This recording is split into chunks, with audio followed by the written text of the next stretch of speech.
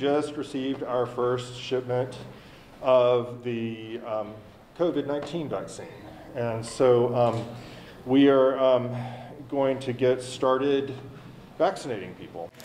We are going to get started here at the Board of Health with our testing staff is our first priority. This is something that basically the entire world has been waiting for, a vaccine, a highly effective vaccine against basically a worldwide pandemic.